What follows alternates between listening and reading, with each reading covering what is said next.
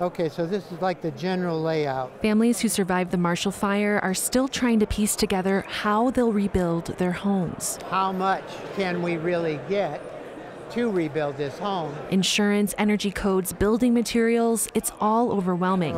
What I was curious about. A Rebuild Expo on Saturday in Louisville is meant to connect people with local contractors and financiers who can help. I mean, I went out on the deck that day. I still remember seeing the smoke. It took Larry Bovin more than a year of planning to feel ready enough to break ground. He says it's the first time his wife, Mary, has been able to talk about the fire without crying. And like Mary likes to say, it was going to be our forever home, we thought. Almost 30 years later, it was gone. They had lived in their home in Louisville since 1993. So I'm looking at about roughly a 1,900 square foot house. Now that it's gone, the Bovins hope they can build their second forever home in the same spot they've been for decades. She always loved to be able to walk from our house on Hillside Lane over to the rec center every day with her walker. They've got a new floor plan and hope to start building in June. At first, I really didn't know if I could do it because a lot of people were telling me, Larry,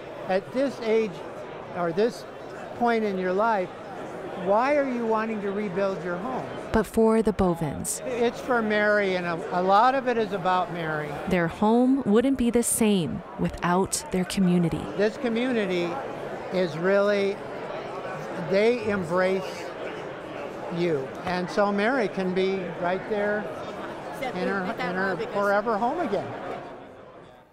For many families like the Bovins who lost their home in the fire, living expenses and rental assistance from their insurance ends in December. So there's another added pressure on families right now to start that rebuild process. We knew this was going to be such a big project. I'm not sure if we understood exactly how much of a project until families started moving through it piece by piece. So, Courtney, thank you.